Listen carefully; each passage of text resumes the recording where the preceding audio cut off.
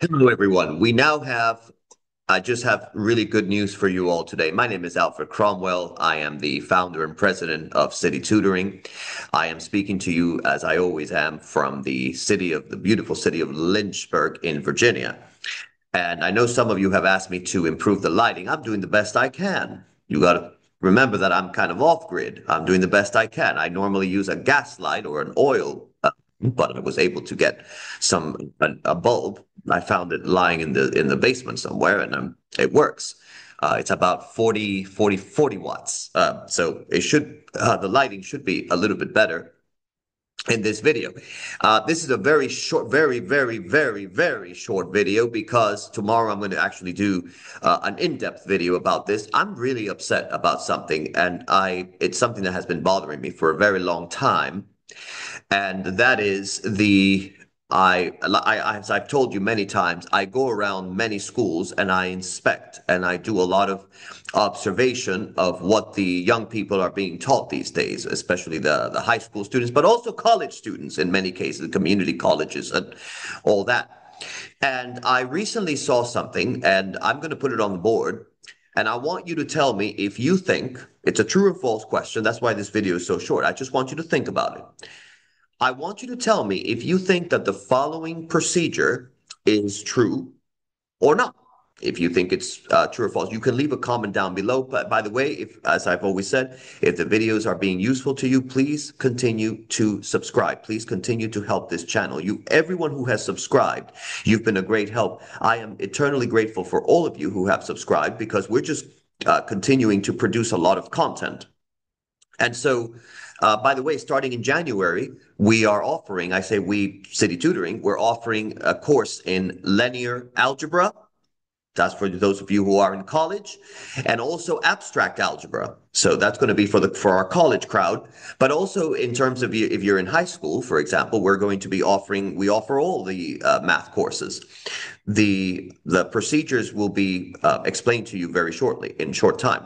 So this is what I was talking about. Now, if you have learned the rules of exponents by now, there's something called the power rule of exponents, and the power rule says the following. When you have an exponent inside a parentheses, in this case, let's say you had any number raised to the m exponent, and then outside the parentheses, you have another exponent. In this case, we'll just call it n. The mathematical rule says to do a to the m times n. Right? So I hope your teachers have explained this to you by now if you're watching this video. Well, if that's the case, let's look at this example that we have here on the board.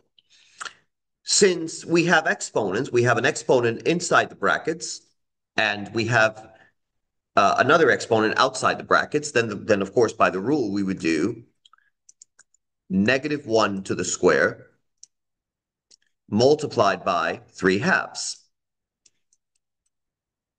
And if that's the case, we just move. I mean, multiplying fractions is easy. 2 times 3 is 6. So we have -1 to the 6 over 2. And 6 over 2 actually gives me 3. And so if we simplify this, we have -1 to the third exponent, which means -1 times -1 times -1, and that gives us -1. So my question to you is true or false? Is this a correct statement? Am I right? Are you using the power rule? Are you right? Now, let me know in the comment section. Take a moment to pause, think about this, and let me know. All right, after you've paused the video and you've done the work, if you said that this is true, that is absolute rubbish. Absolute rubbish. And there's two things happening here. Either your teacher didn't explain it to you, because I've seen a lot who don't. They call themselves math teachers, but they are anything but. And by the way, if you are a teacher and you are watching my video, believe me, this is not an attack on teachers. Believe me, I am the furthest person you can think of who would want to attack teachers. I'm not attacking teachers. I'm attacking what is wrong. And there are a lot of people, as you know, they're called imposters. There's a lot of people who call themselves a teacher and they're not really a math teacher. right? So this is actually in support of the real math teachers out there, because I know that there's a lot of them, but there's a lot of people who, there are a lot of individuals out there who should not even set foot in a classroom. And so if you are a math teacher and you know the difference and you've been explaining it to your students, then by all means, carry on. If your teacher said that this is correct, or you believe that this is correct, there's something very wrong. There's something very wrong. And that's why in the video tomorrow, we're going to talk about why this rule that you learned, if it's not clarified, you see, math is not anything unless we have very clear guidelines, very clear rules. And I don't mean rules in an arbitrary sense. I'm talking about rules that are based on proofs.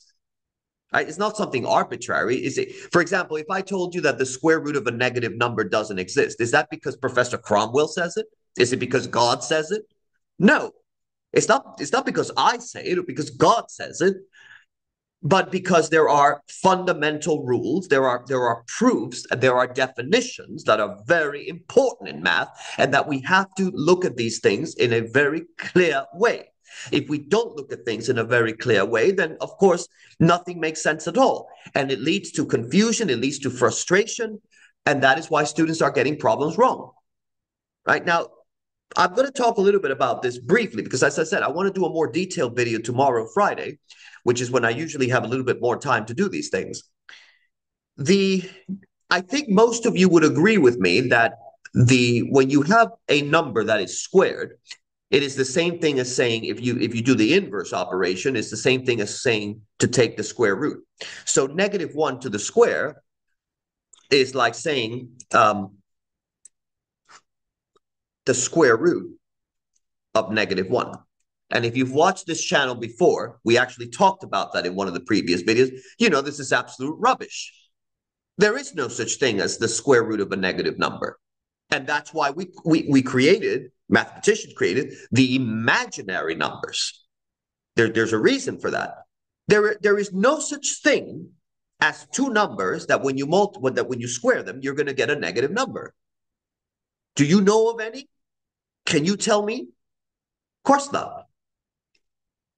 So this is upsetting to me because I'm seeing it over and over again in the classrooms. I'm seeing so many students do this. And they are doing this not necessarily because they're a student, they're doing this because in many cases their instructor is not a qualified mathematician, is not trained in math, and this leads to confusion. In fact, I've seen, I believe I had it somewhere. Let me see if I can actually, no, I don't have it with me. There was I picked up a textbook recently from a local school where they talk about the rules of exponents and they don't even clarify. They don't even bother to clarify these restrictions. There's a lot of restrictions that come with the laws of exponents. So if you said that this was -1 because you applied this rule, we got to talk, you and I. We got to talk. We got to enroll you in City Tutoring, perhaps. You need some mathematical foundations because this is going to lead to more and more errors. And that's one of the things that we do here at City Tutoring. We actually diagnose the moment you come into City Tutoring, depending on, of course, the course that you want to take. Let's say whether it be Algebra 1, whether it be Algebra 2. The first thing we do is give you a diagnostic. We give you a placement test. And believe me, the placement tests here are no joke. It shows exactly where you stand mathematically. And that is how we create a plan for you based on the deficiencies that we see in that report. We create a plan for you so that we can tackle those deficiencies and make a mathematician out of you, or at least if not a mathematician, at least someone who is competent enough to do well in your math. That is the main mission of here at City Tutoring. Actually, I've said it many times before. We're not an academy for geniuses. I'm not interested in a math genius or what's so-called, right? Because I don't like to use terms like that. Or I've had parents come to me and they say, all your students gifted? My concern, actually, my burden is for students actually who struggle in math. It is for students who struggle in math. And a lot of my students are athletes.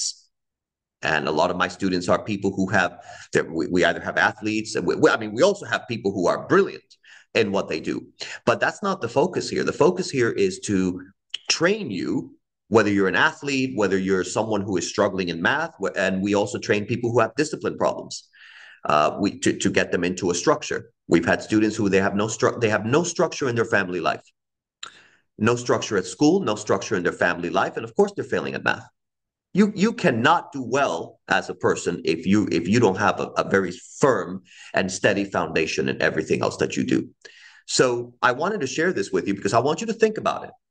And I want you to stay tuned for the video that I'm going to produce tomorrow, where we talk in real depth about the real laws of exponents and what you can do. But let me know. Let me know in the comment section down below what you think. Let me know if you were tempted to do this whole, oh, we're going to just multiply out the exponents. And as I said before in the beginning of the video, please subscribe to the channel. We cannot move forward unless we get a lot more subscriptions, and that way, because we want to make math available to a wide group of people. So to those of you who did subscribe, I really do appreciate it. To those of you who haven't, I don't know what you're waiting for, but it's going to be very beneficial to you, believe me, because there's going to come a time when you are tackling these questions and you won't know what to do. So thanks everyone for your time. And stay tuned for tomorrow. I'm going to produce 2 videos tomorrow. One of them is going to be on the laws of exponents, the real way to tackle the laws of exponents. The other video is going to be on the recent, this past summer, the Algebra 1 placement test here at City Tutoring that we gave to students, and the report that we got, the feedback that was produced after so many students took it, and kind of what happened, what we were testing, what deficiencies we noted, and all of that. And again, we're not concerned with grades here. It's not about A or B or C or D. We're just concerned with the right thinking, training you to think in the right way, training you to prove things, training you to think mathematically about things, and to detect these sorts of mistakes. So if this was helpful to you, I'm glad it was, because a lot of students struggle with these kind of questions.